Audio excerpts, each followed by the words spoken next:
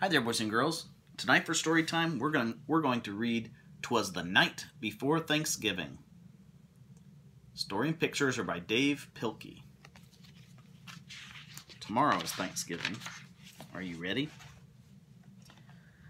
'Twas the day before Thanksgiving, and all through the trees the fall leaves were spinning aloft in the breeze.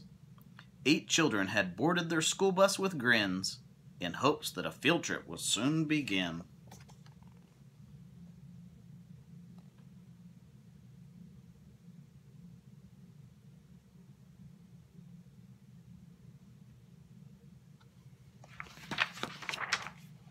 They sang as they rode through autumn terrains, while visions of drumsticks danced in their brains.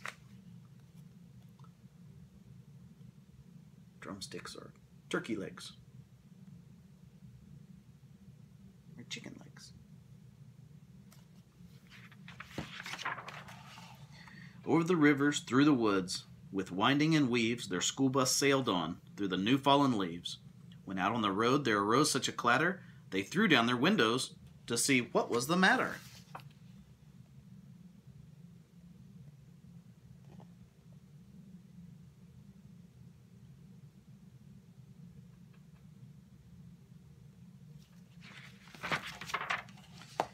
When what to their wondering eyes should they see but a miniature farm and 8 tiny turkey, and a little old man so lively and rugged they knew in a moment it was Farmer McNugget.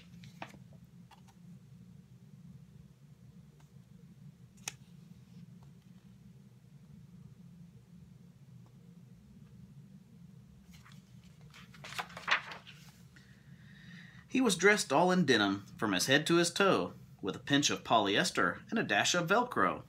And then, in a twinkling, they heard in the straw the prancing and pawing of each little claw. More rapid than chickens, his cockerels they came. He whistled and shouted, and he called them by name.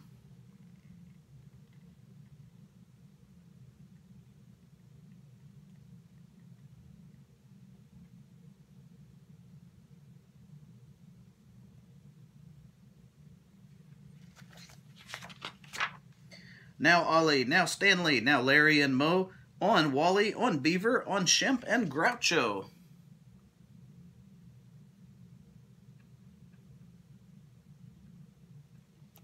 The turkeys were chunky with smiley beaked faces, and they greeted the children with downy embraces.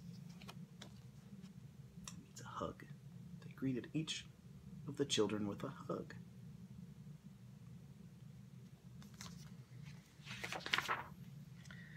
So out through the barnyard they ran and they flew, and they gobbled and giggled, as friends sometimes do.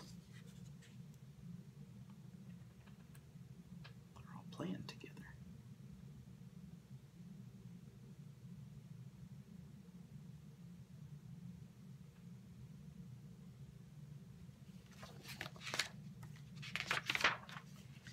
And then somebody spotted an axe by the door, and she asked Farmer McNugget what it was for.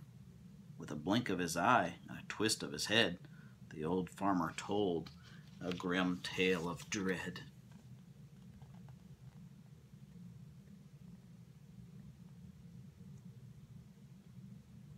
What would that axe be for?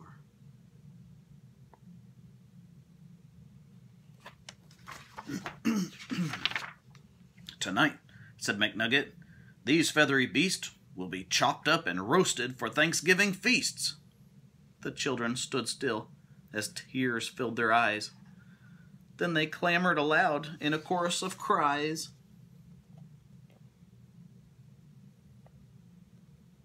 He's going to chop up and cook the turkeys? Oh dear. Those kids don't want him to get the turkeys. Oh dear, cried McNugget. Now what shall I do? So he dashed to the well, and the teacher went too.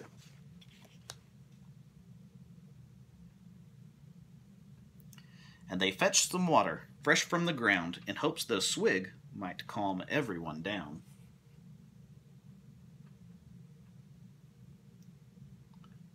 Get everybody a drink of water, maybe they won't be so upset. And when they returned to quiet the matter, the children were calmer and mysteriously fatter. The boys and the girls drank up their drinks in the hay, and then thanked old McNugget and waddled away.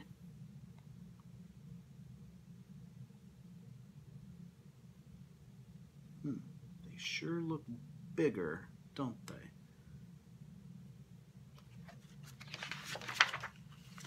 They limped to the school bus, all huffing and puffing. It's not easy to walk with hot turkey stuffing. You see what they're hiding? Do you see the turkeys? And then, as the school bus drove off in the night, McNugget looked round. Not a turkey in sight. Where did they all go?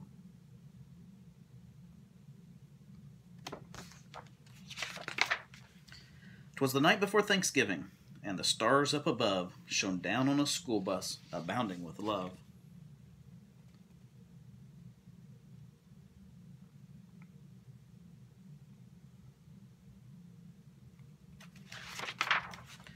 The very next evening, 8 families were blessed with 8 fluffy Thanksgiving turkeys as guests. They feasted on veggies with jelly and toast, and everyone was thankful, the turkeys the most. Each family has a turkey as a guest. They're not cooking and eating the turkeys.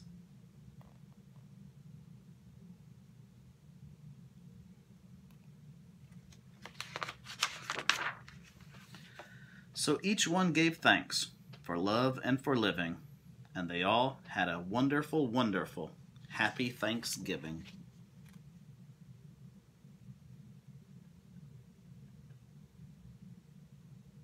I hope you have a great Thanksgiving tomorrow.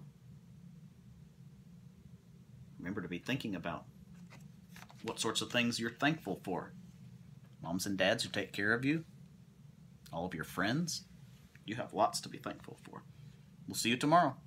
Bye-bye.